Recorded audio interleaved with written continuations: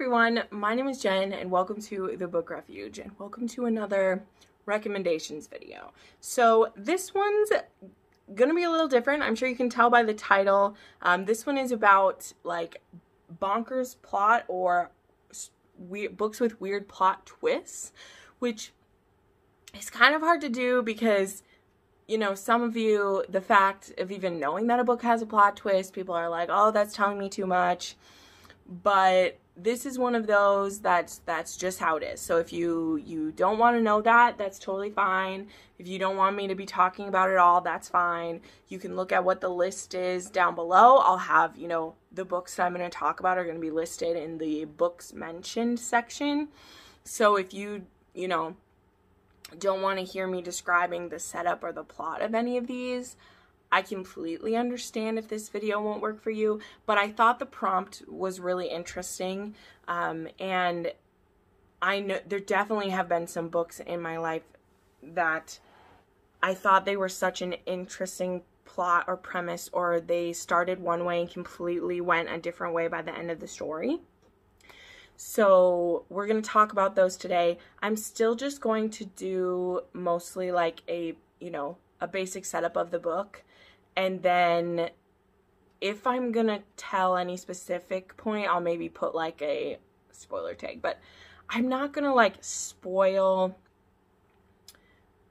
the book, but just telling you the plot or the setup, like maybe that will. I don't know, but you've been warned that that's going to happen. So for any of the books that I listed down below, you're just going to know that that's a thing, okay? So the first one that I want to start off with this is one of my favorite books of the year. And it is one of the ones that it's very hard for me. Well, it's not hard to suggest it because I've suggested it to a ton of people. But it's hard when people ask me why I love it to tell them because I can't tell them the reason that I love it. So I just have to set up the story and then remind them like, hey, this is a dark romance. It might be different than you're expecting, and hope that that is like enough for them to understand what I mean. So any of you of my friends who've read this book because I suggested it, you'll definitely know why I'm saying this. And that is Sea of Ruin by Pam Godwin. So the setup of this book is that we have a female pirate. Her name is Bennett Sharp, and she's married to a pirate named Priest. And they've been married for a couple of years. However, for most of the time that they've been married, they've been estranged because something happened 2 years ago. We're told that he cheated on her somehow, and he won't tell her who the person is because he doesn't, you know, this is someone who is aristocratic and can't have it known that they were sleeping with a pirate. And the thing that really hurt Bennett wasn't so much that he cheated, but the fact that she can tell that he really loved this person. Because in her mind, if he would just tell her who the person is, she can go kill them, and then they can be together and it's fine. She'll get her revenge, they'll be together, it'll be great. But Priest won't tell her who it is. But he wants to be back with his wife. Like, he's tired of not being able to be with her. So the beginning of this book is he's finally catching up with her, but she purposely has let him caught up with her because there's something of hers that he has that she wants back. So we have that going on. Then we also have a pirate hunter named Ashley Cutler who is trying to nab pirates. And so he's coming after Bennett and Priest because they're both notorious pirates in their own right. And so we have a situation with him. So this book has kind of sort of a love triangle going on. Now, if you've read the book, you're down below being like, yep, know what she's talking about. And the rest of you are like, I'm still scared of reading Sea of Ruin. You need to read Sea of Ruin. If you like dark romance, you need to read it. It's amazing. The next one I want to talk about is Twisted Pride by Cora Reilly. So this is book like 8 in the overall story of this. Like, first there is the Bound by Blood series, and then there is the Cora Chronicles. This is book 3 in the Cora Chronicles, and there's a specific event that happens to Serafina. She gets kidnapped by Remo. That is not the plot twist. But this book is all the twisted things. It's delicious. We have a super alpha a-hole hero. He is kidnapped. This is a captive romance. This is all these things. And then there's a point in the book where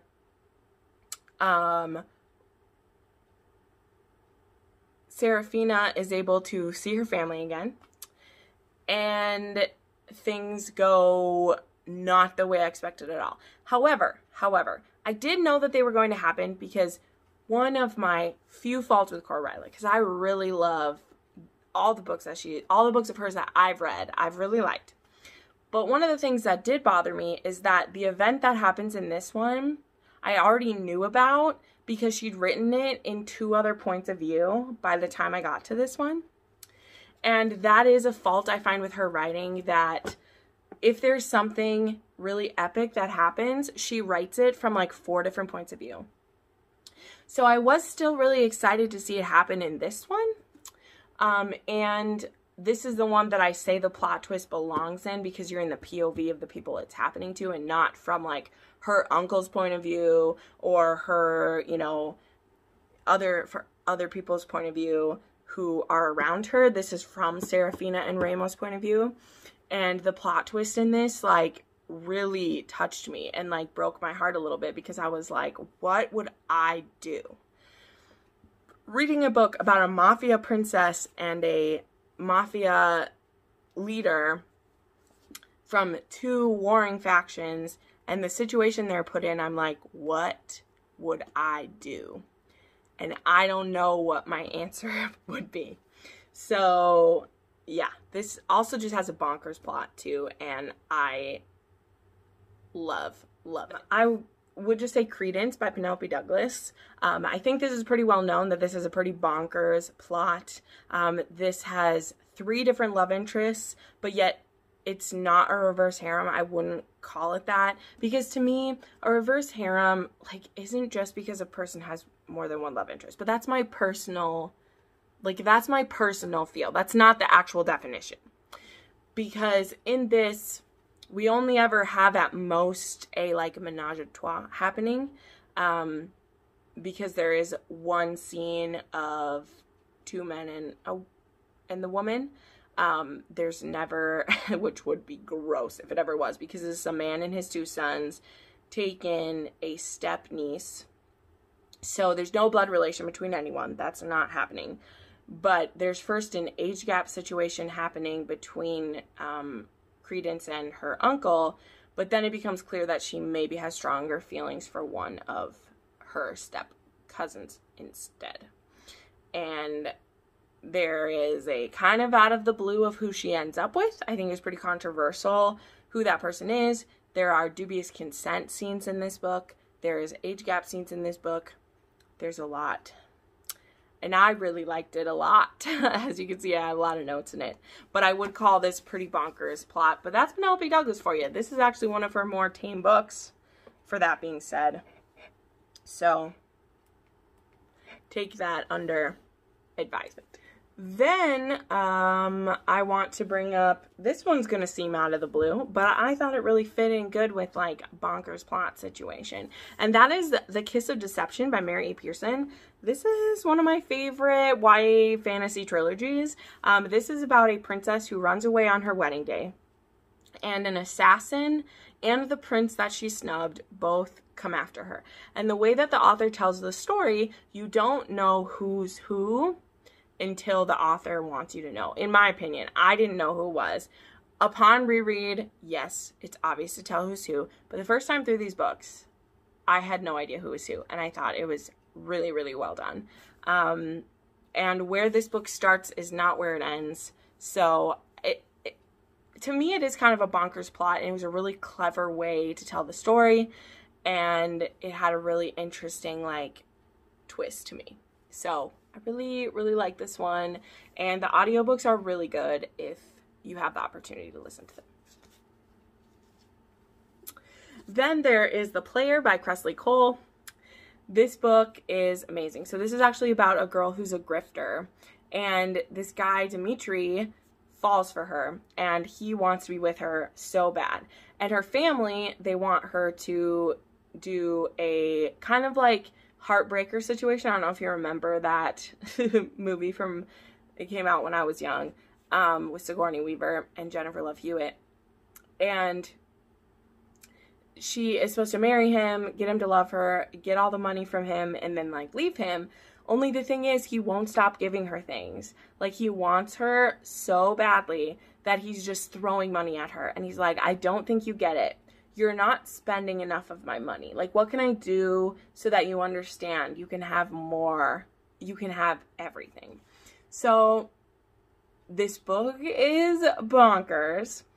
But it's the bonkers of, like, if Cinderella was a thing, it's like all the positives. There's also a little bit kink happening, but this isn't that dark for that happening. And I won't tell you what the plot twist is in it, but I did not see it coming, and it just makes this book so much fun. Like, it makes this book so much fun. This is the third in the Game Maker trilogy. They each are bonkers. 2 and 3 are more bonkers than the first one is. The first one is a pretty classic, like, mafia kind of situation. But, yeah, this book is so bonkers. Then a historical that I want to mention is The Duke with the Dragon Tattoo by Kerrigan Byrne. Now, this is harder than most to talk about because this is the 6th book in a series, and for the plot twist in this one to, like, be a thing, you kind of need to, you at least need to have read the first one. So, technically, I think you could get away with reading The Highwayman and then reading The Duke with the Dragon Tattoo. I recommend you read them all in order because The Victorian Rebels is one of my favorite historical romance series ever. But technically, for the plot twist of this to work, you at least need to have read The Highwayman to realize the setup of this. The Victorian Rebels is about a group of men. They're not all directly connected, but quite a few of them are directly connected through, like, the underground of, like, London seediness and things, as one does connect through that. And the Duke of the Dragon Tattoo is this guy called the Rook, who, you know, is criminal. He's a pirate. And there's this woman that he's obsessed with. And the beginning of this book is him, like, kidnapping her from her wedding. I think that's how it is. Yeah, he's, like, stopping her wedding from happening. And he may know her from their past. So, like, that's all that I can say. But do I talk about Kerrigan Byrne enough? Do you get it yet? Do you get that I like Kerrigan Byrne? Because I like Kerrigan Byrne and you should read her. Then I want to talk about The Edge of Darkness by C.D. Reiss. This is a book, it's like a trilogy with a novella at the front, and you kind of need to read the novella at the beginning because it sets up this couple. But this is about a soldier and a military doctor. Are they both? One of them's a military doctor and one of them's a military psychiatrist, maybe. But anyway, they meet in the military. And so this is about a married couple, and there's something crazy going on in their marriage. This is one that I really don't want to spoil it because it's fascinating. However, if you really want to know, this is where I'll put a spoiler because this bit of information is what got me to read it. So when my hand is down, you can know. But before I do that, before I tell you that, I'll say that this book is very emotional. It's very dark. There is some crazy emotional things happening in this, but it's very sexy. It made me very anxious for the couple the whole time, and this is a second chance romance that I didn't know which way it was going to go, because I'd never read a C.D. Reiss before, and I didn't know what I was getting into. So, spoiler, skip till this is gone.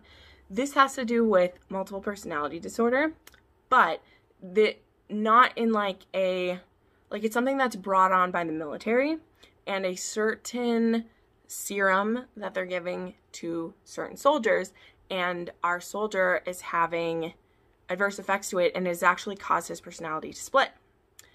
And one of his personalities thinks that the other personality is too mean to his wife.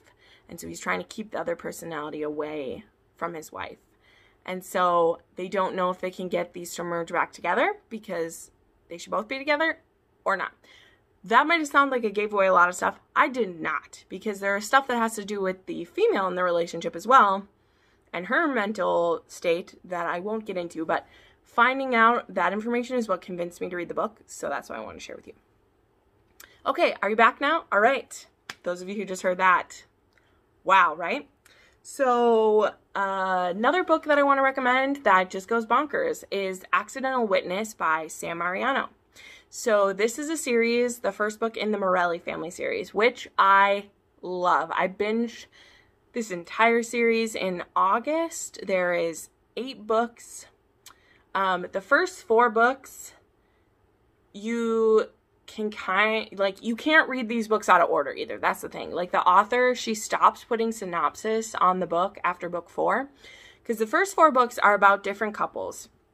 But then books 5, 6, and 7 are just like cumulatively about everybody, and they need to be read in order, or you will just be like, what the hell is happening? So just know that.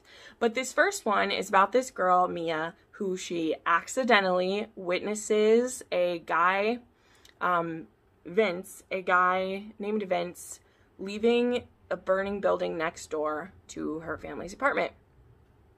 And it's someone she knows from school. And he gets an eye of her. And he comes and finds her the next day, and he's like, you can't tell anyone about this. And then he becomes kind of obsessed with her, and they end up in a relationship together. And she knows that this is really dangerous for her to be in it, especially when the head of the family, who is Vince's older cousin, Matteo, finds out about her. And things get bonkers from there. Yeah.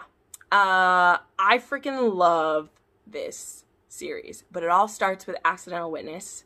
Sam Mariano is the same person who read Untouchable, which is another book with a bonkers plot, but I, was trying to do one rec video where I don't talk about Carter Mahoney, but Carter Mahoney was preceded by Matteo Morelli, and you should check him out because he's crazy, man. He's a crazy man.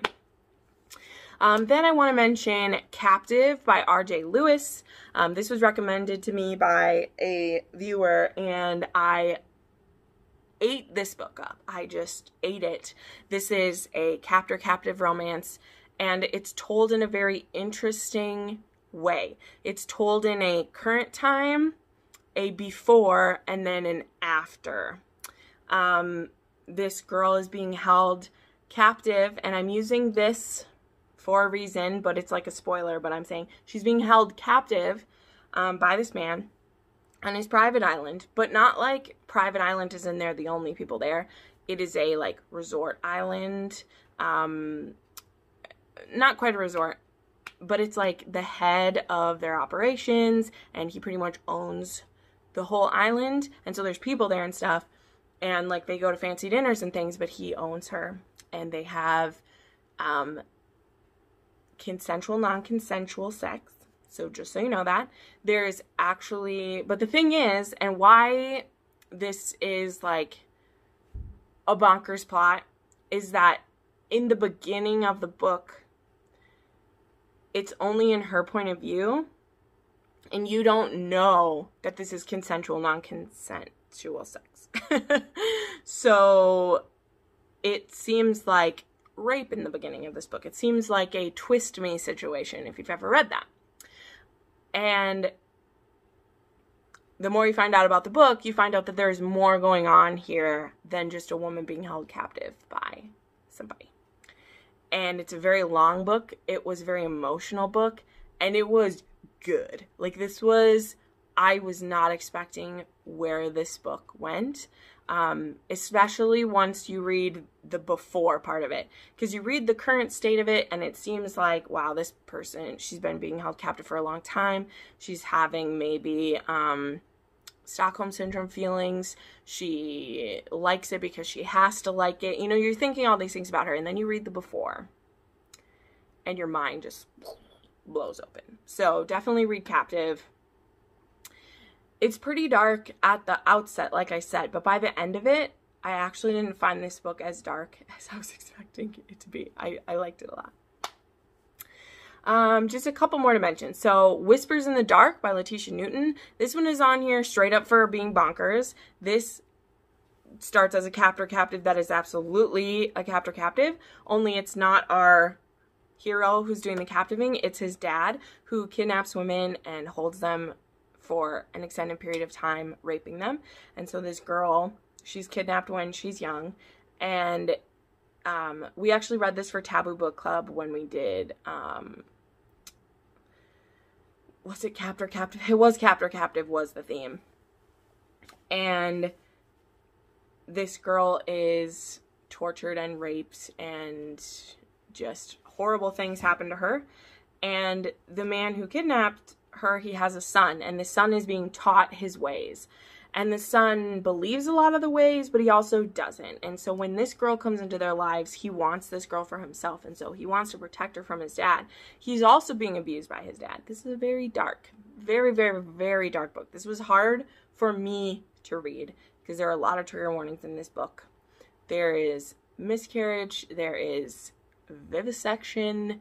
There is torture and rape. Like, there is a lot of trigger warnings for this book. But it's totally bonkers, and if you like darker stuff, I think you're going to eat this book up, because the plot twist, and for this one I will also put up a warning, so I'm about to tell you why this one is on this list. But just straight up, it has a bonkers plot. It's very dark, very deep, all the things. If the beginning feels like a Criminal Minds episode, because we're wanting this girl to be rescued and to make it through.